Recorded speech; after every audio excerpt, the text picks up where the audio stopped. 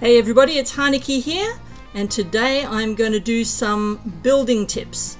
I've been asking you guys what you wanted to see more of, and one of the things that most of you wanted to see was more building tips, so I'm going to do a few of those. Today we are going to go to Tyler County Dirt Track because it is the largest flat area with low-level enemies that is a workshop that I can think of. Wade Airport is another one, but the problem with Wade Airport is it's got a big piece of stuff down the middle that gets in the way of building. So Tyler County is much better because the whole area inside the arena is buildable. So let me show you the map of where it is. It's in the north of the map, just to the northwest of Vault 76. And as you can see from up here, it's a big flat area with no junk in the way. All the cars that are in Tyler County Dirt Track are removable, so I've already removed them. And the best thing about building at a workshop is it doesn't really use your own resources, it uses the workshop resources, so it's a good place for test builds. So first of all, I'm going to show you how to build a basic floating floor. So first of all, let's put down some foundation blocks. I'm going to go for 3 by 3 just to give us a bit of space.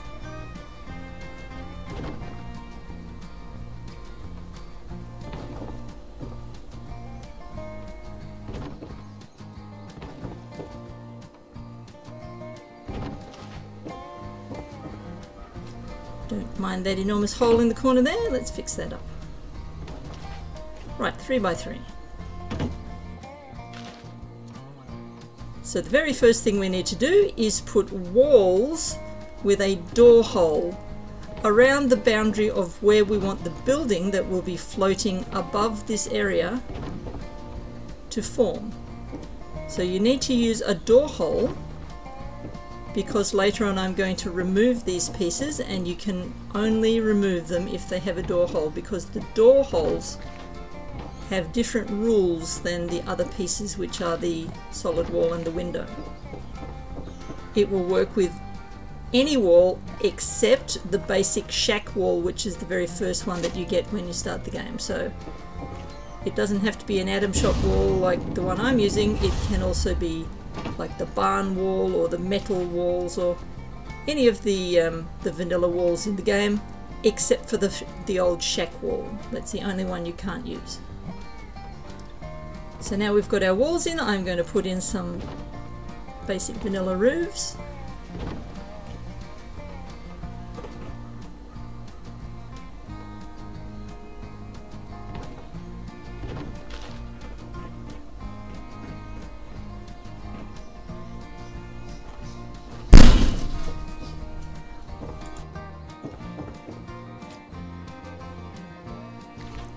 So now we have our roof pieces on. What we're going to do is put walls on the piece that will be floating. So this is why we need the walls underneath, because you cannot build a wall on top of a roof unless it has support from underneath. So it's important to have the walls underneath, then place these ones on top, and then in a little bit we will be removing the underneath ones and leaving only what is above the roof.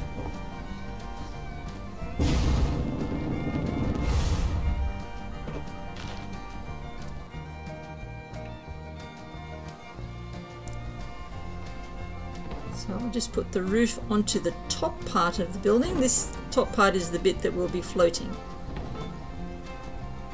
And I'm just making a basic one, nothing too fancy.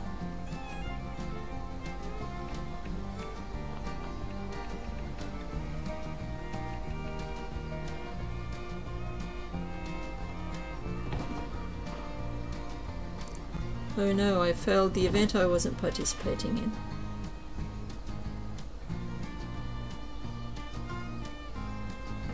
Okay, so we've got the roof on top of the building, and now we are going to remove the bottom section. Now here's where the magic happens.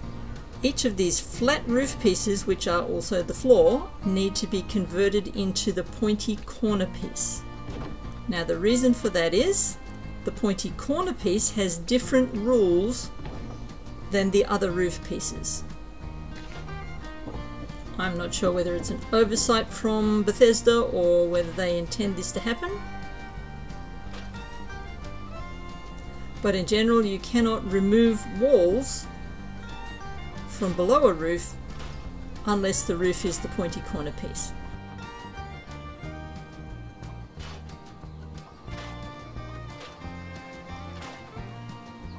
So that last piece there is the last supporting piece. So I need to convert that one into a pointy corner, and now I should be able to remove it.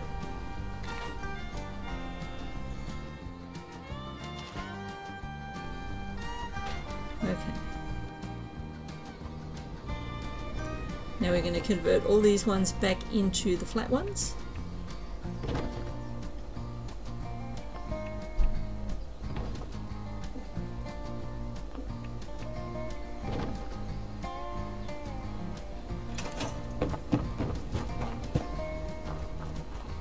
So now our house is floating. And from this point you can go ahead and convert walls into windows and start decorating and that sort of thing, but for our purposes we're just making an example. We don't really need to get too carried away. Says me while getting a bit carried away and converting things into windows and walls.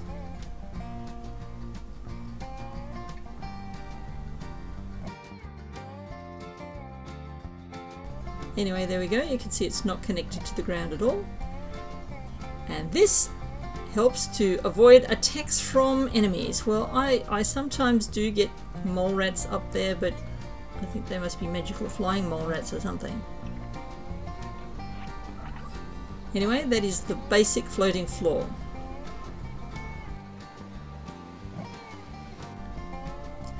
Now let's go ahead and make a slightly fancier floating floor.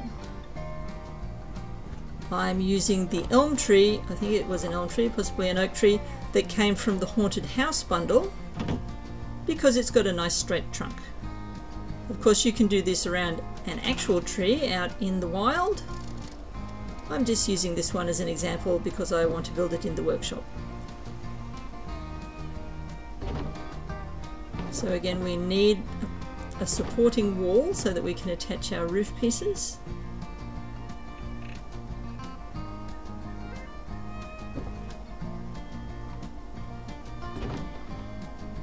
Now I'm going to go ahead and put all the roof pieces on.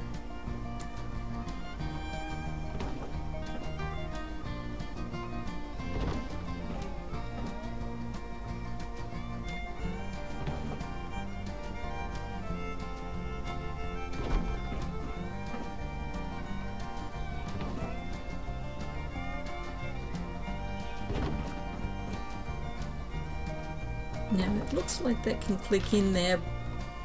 And maybe it can, maybe it can't, but I don't want to fill that spot in at the moment, so let's not worry about that. So what we need is a little fence around this hole.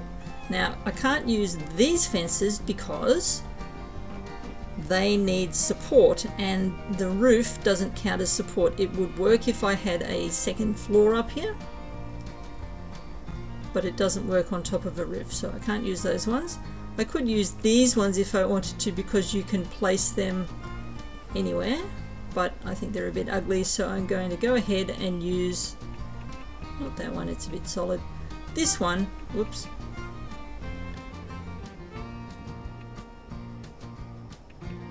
I mean this one because it's actually pretty nice looking.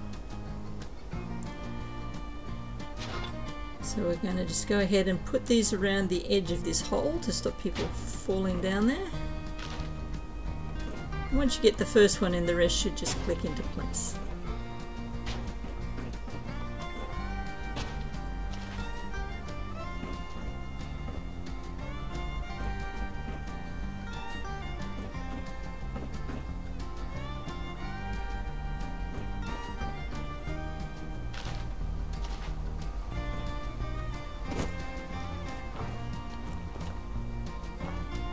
Now the next thing I want to do is build the actual structure on the top of the roof parts here. So again, I need to go underneath and build supporting walls so that I can build the walls up top. Again, they need to have the door hole.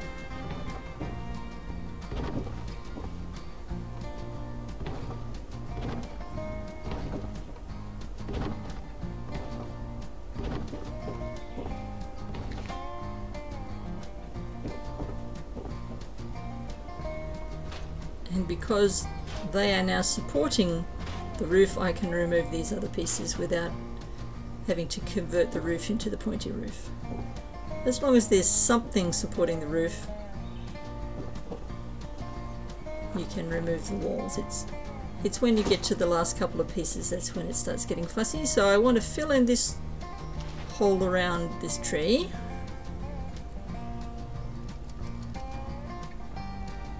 So let's go back to our nice fence. Of course, if you don't have this Adam Shop fence, you can use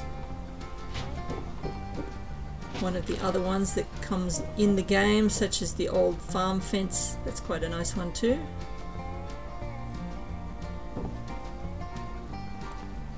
Everything that I'm showing you here is swappable. You don't have to use Adam Shop things, you can use the vanilla versions of things. Now that we have our supporting structure underneath, we can place the walls. At this point, I had a brainwave. I wanted to use glass walls. I stupidly started off using the half-size glass walls instead of following my own advice about using walls with door holes. And then of course when I got to the bit of removing the lower level, I couldn't because the half walls don't have a door in them. Anyway, so I pulled them down and put glass walls with doors in them, and now this should work better. Now I really hope that Bethesda brings the glass walls for sale in the Atom Shop or back to another scoreboard, or sells them through the gold vendors or something, because they are really the most wonderful wall set. In fact, I think they're probably the best wall set that's ever been made in this game. They're just so versatile. They're really good looking. They give a nice open sort of feel to your buildings. Now of course, if you don't have the glass wall set, you can use any wall set.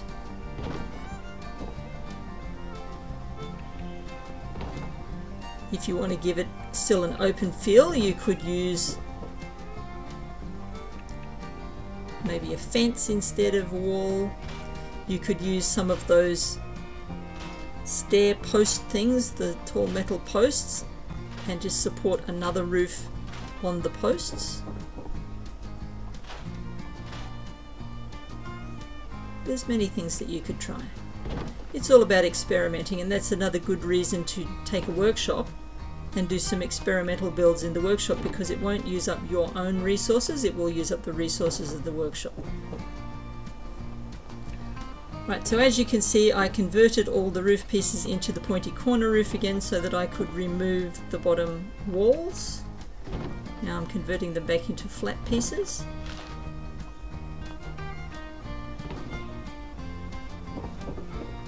And at this point, all the bottom walls are gone.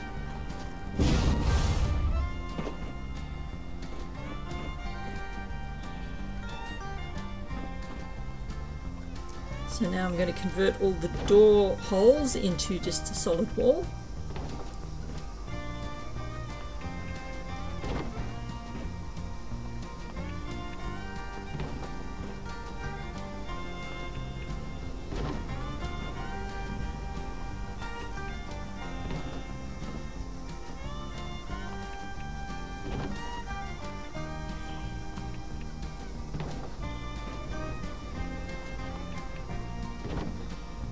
There we go, that's looking better.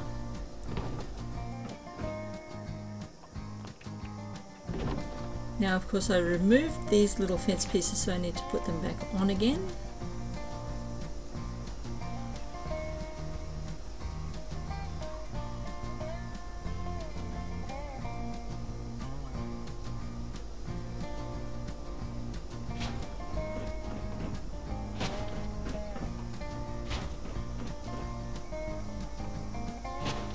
And now to finish our floating greenhouse, we need a roof. And again, I'm going to go with the glass panels. And again, if you don't have the glass building set, just use something else. There's many to choose from.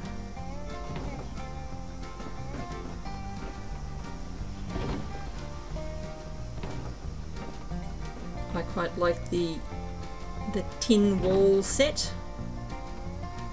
I like the brick set, you know, the vanilla one that's got red bricks on one side and a plaster stucco wall on the other side.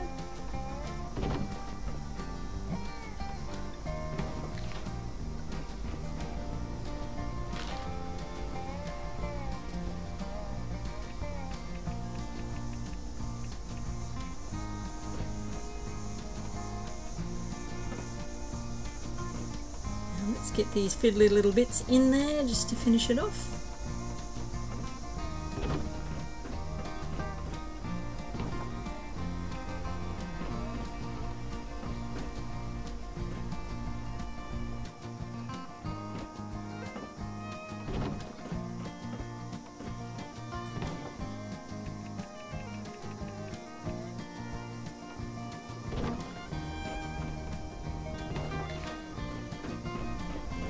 There we go, now we have a floating greenhouse of sorts. Of course you could make this way bigger than what I have and give it all separate rooms and all sorts of fancy areas. Now if I was building this as my camp, I would probably make this bottom story into farmable dirt tiles and plant crops and things there. That could be very nice. Farmable dirt tiles are a must-have thing that you can buy from the gold vendor at Foundation. They're not even that expensive really. However, you must have friendly level reputation with Foundation. I believe Minerva had them last week. Problem with Minerva is she takes so long to get back to any particular inventory that by the time that she does, you've probably already managed to get the item from somewhere else. Okay, so there's my floating greenhouse. Now if you built that around a big tree out in the wild, that would look really cool.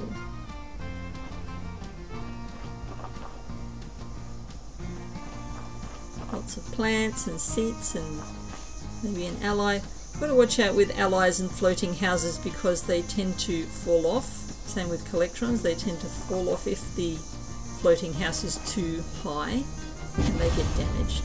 So you don't want to. If you have an ally or a collectron, you'd probably place them on the bottom level here so they don't end up falling off.